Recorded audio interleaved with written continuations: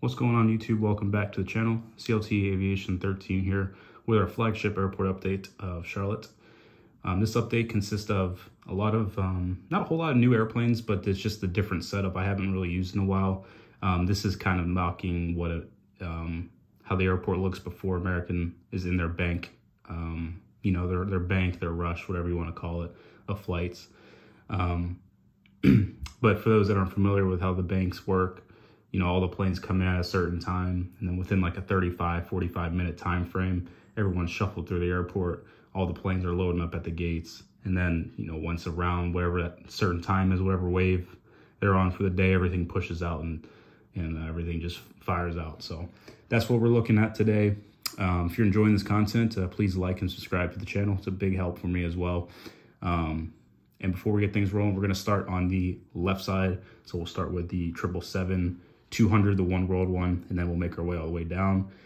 And I don't know how we'll finish, but we'll get there. So hope you guys enjoyed today's video, and we will get things going. So here we are with the American One World 777-200.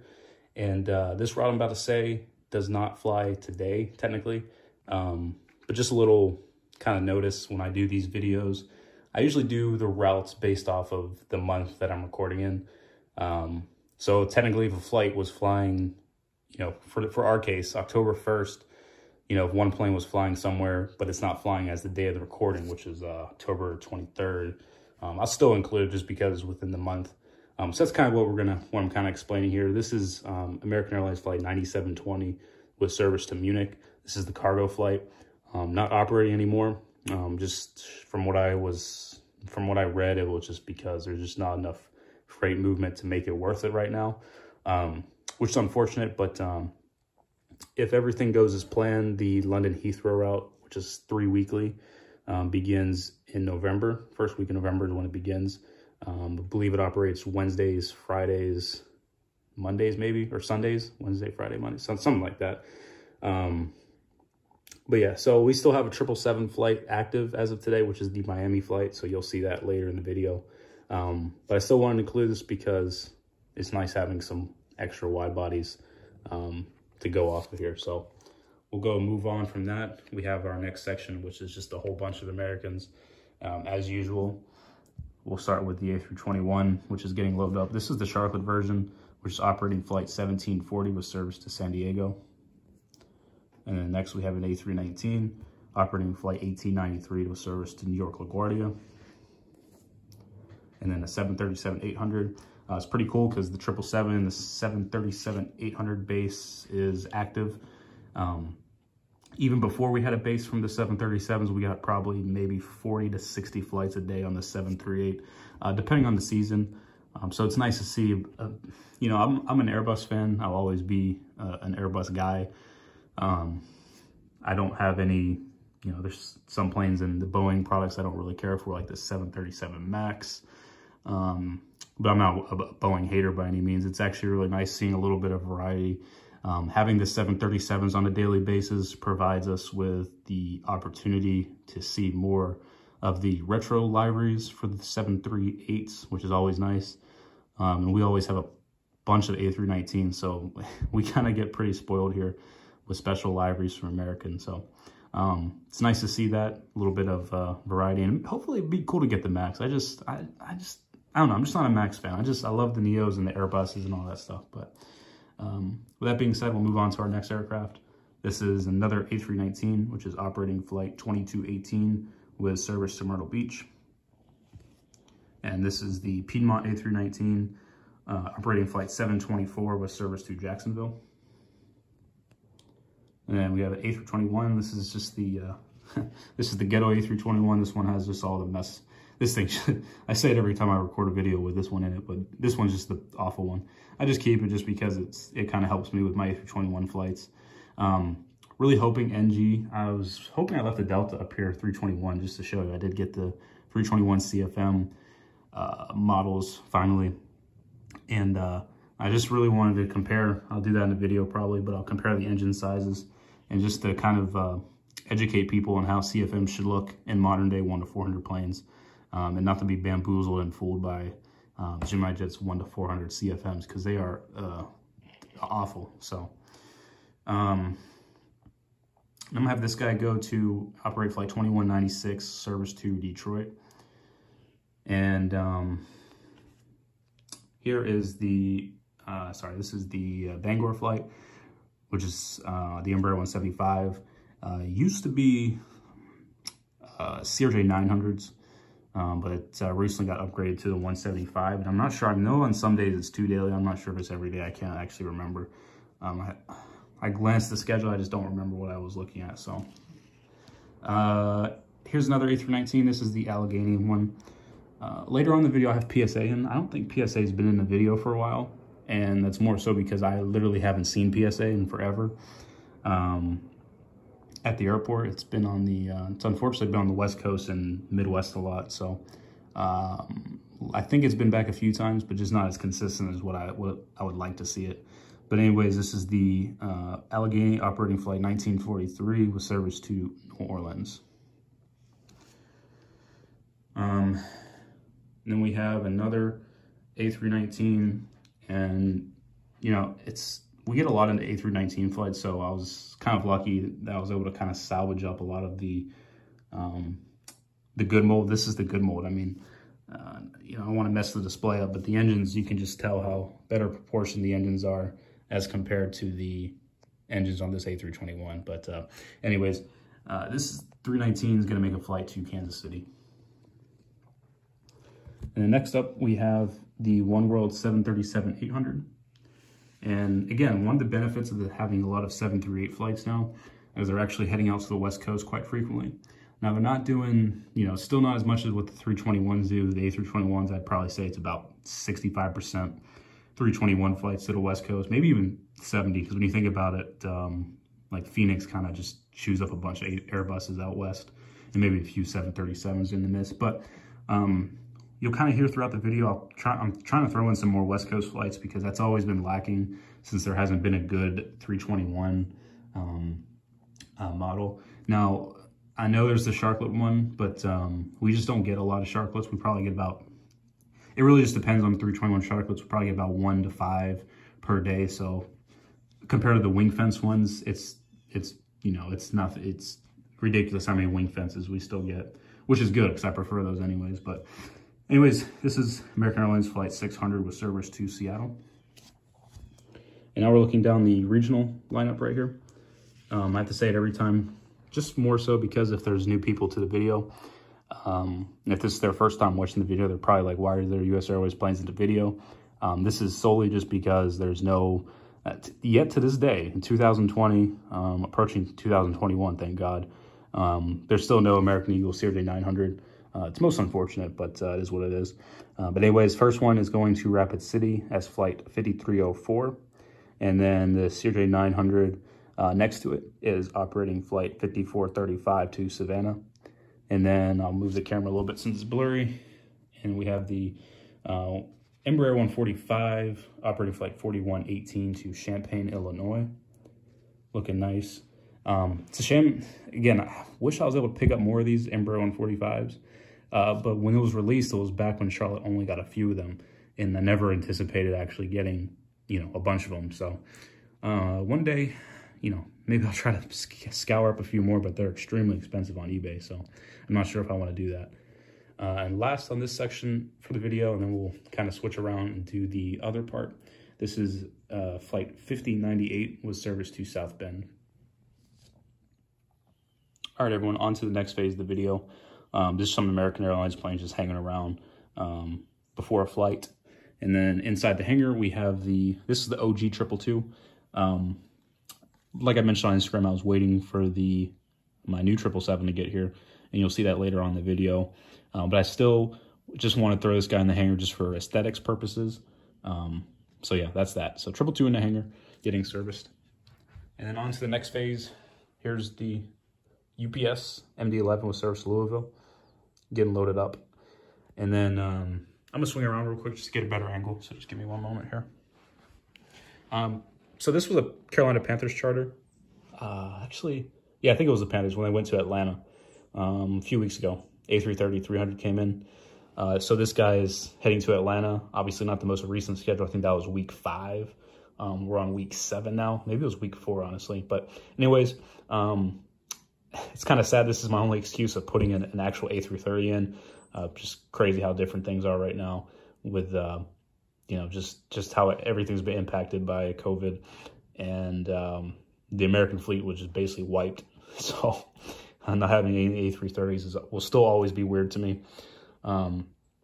But anyways, a little fun fact, the Detroit Lions come in November 22nd, I think it is. It would be the 21st they would fly in on a charter. And if they're still using it, they do charter the A350. So I plan on getting a 350 Delta model anyways because I really want one. And I would definitely put that in a video, one of our November updates. So that's that. We'll head over to the next side here. So we'll start with the 737-800. This is operating flight 1736 with service to Portland. And our only international airline that is currently active is Volaris with service to Guadalajara. Then we have the retro US Airways plane, A321, flight 1364 with service to Los Angeles. And then the American A320, operating flight 2215 with service to Minneapolis. And here's another Sharklet A321 with operating flight 606 with service to Sacramento. And here's the new 777-200. It looks really nice from the, whatchamacallit, the initial, you know, when they first announced the releases, and they showed the first pictures. I mean, yeah, it looks a little dark, right? I would say it's pretty comparative to the One World color. It might be just a shade darker, but I think it's around the same. You know, as much as I wanted every American plane to be like the A321neo, they don't listen, right? So it's not like it doesn't really matter anymore. And I don't foresee any other model aircraft company making an American 777-200 at least. So just have to take what I got, right? So I do have a couple of these on order. I actually have another one. I just put it straight into my cabinets because I don't need all these 777s right now. I just got it to kind of future-proof when things get a little bit better. Hopefully there's some more 777 flights, so I'll have some extras when I need them. And yeah, so I might sell one of them. I don't know. I just have to see how everything goes. But holy crap, I forgot I didn't even mention where he's going. So 2880, this is the active 777 flight as of today with service to Miami. And then a 737-800, operating flight 875 to Montego Bay. Here's the PSA 319. This aircraft is going to operate flight 423 to my buddy's hometown, Philadelphia. Moving on to the TWA 737-800, and this is operating flight 807 to Salt Lake City. So like I said, things are getting better with West Coast. I'm able to provide a lot more routes out of here. Fingers crossed one day NG Models makes an A321 American Airlines wing fence model. I don't care if it's CFM, preferably CFM. I just like CFMs better. I don't know. There's some instances where I like it better, some I don't. CFM, IE, whatever it is, as long as it's wing fence and the color is good enough, that would make my day. So, all right. So here we are for the next part of the video. This is just a C-17. Still need to get more of these guys, but this is heading out for another training route. And then next up we have the American section on Concourse A. Really happy this happened in real life because it really provides me with a little bit more flexibility to park more airplanes for American. They currently use, this is obviously the way I have it is set up to mimic the setup of real life ACON. So this is Alpha 2, 4, 6, 8, 10. They do use all 5 of these. And then Delta uses, this would be A1, 3, 5, 7, so on and so on. I think Delta uses A13 as well. And then these 2 are used by Contour, I think. I'm not sure which one Contour uses. I think they use like A12 or something. Not sure exactly. I can't remember. Sometimes they've even been on A29, so it just depends. This 319 is operating flight 2934 with service to Syracuse. And then 737-800 with service to San Juan. And then we have the America West Heritage 319, operating flight 862, service to Sarasota. And then we have a 319. And I'm gonna have this guy go down to Tampa. And then Snoopy, shout out to Snoopy.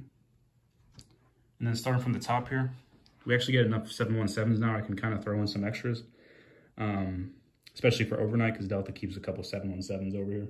But this is operating flight 1719, service to Atlanta. And shout out to the 737-800 Sky Team. I mean, all these years of not being able to provide a flight to Salt Lake City, more so because I'm kind of against buying some planes that are, from the 737-800s I've seen from Gemini Jets, just not very pleased with them. Obviously, the OG model one I just never had, obviously. But the newer ones, I just couldn't get myself to buy it. And obviously, some planes I have to buy, like American, because that's just for the hub. I kind of had to deal with it, but I wasn't going to deal with some of the models. So finally, we have the Salt Lake City flight. I know it operates on a 319 in the winter, so technically, actually, I've had it at some point, but now I can do it year round. So hopefully they make a normal 738 livery, so we don't have to see the Sky Team every video, even though it's really nice. But anyways, this is flight 794 with service to Salt Lake City.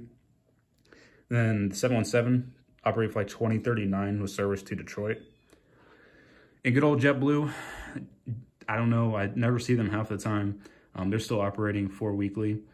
Not really sure what to say about them. Very displeased with their lack of effort here, as usual. Obviously, they're flying to a business market, being Boston. Business travel is not where it is. I'm not trying to say I'm a know-it-all or anything, but something would, tell me that flying from Charlotte to Fort Lauderdale might be a better idea if you're trying to, fill a plane up a little bit, because I know the Boston flights aren't being filled anything. So I don't know. They know more than I do. So this is flight 218 with service to Boston. And then Southwest 737-700. Operating flight 1873 to Chicago Midway. And then this was a 321, kind of gets substituted every so often. Flight 199 with service to Denver. And I'm stepping on paper. I have a master plan down here I laid out to flatten it a little bit, but I try not to step on it here. United Embraer 175, operating flight 6013 with service to Houston. And then here's the new livery one. This guy is operating flight 5604, service to Denver. And then we have the last Embraer 175, and this guy is going to head to Chicago. All right, to the final part of the video. This will be really quick. Just got a couple planes to get through. Shout out to Baby Yoda up there. Hopefully, just everyone appreciates my my new Baby Yoda, little Christmas decorated thing I found at Home Goods. So shout out to Baby Yoda. Mandalorian coming back very, very soon, October 30th. Can't wait. Here's a Spirit A321. This aircraft actually was substituted yesterday, October 22nd. So this aircraft will be heading to Orlando as flight 1101. And then here's Florida 1, 737-700, operating flight 1866 with service to Baltimore. And last but not least, 737-800 by United. I don't think it's scheduled anymore. Our only mainline flight is to Houston as a 737-700. But a few days ago, or up until a few days ago, the 738 would come in from Chicago, and then it would go to Newark. It's flight 278. And there was also a 737-800 that came in from Chicago as well, and then it went to Washington Dulles, but those both don't exist right now. So, you got to love that meme, and it's gone. So, yeah, there it goes. So that's that, guys. That is the update of my Charlotte model airport. This will always be the flagship for me, so I always try my best effort for this in terms of realism. It's easier to keep up with it when I follow it all the time. So I hope you guys enjoyed today's update. And got some exciting things planned. It's just going to take time to initiate what I want to do. But I have some nice displays planned for the future that will be, I'll give you a little bit of a hint, it will be something with Delta. So I think it's going to be an exciting opportunity to have, especially for me, because it'll be a little bit of a sentimental display for myself, so it's going to be really fun. Don't expect anytime soon, but it's down the pipeline. Anyways, thank you again for watching, and I will see you guys in the next video. Take care.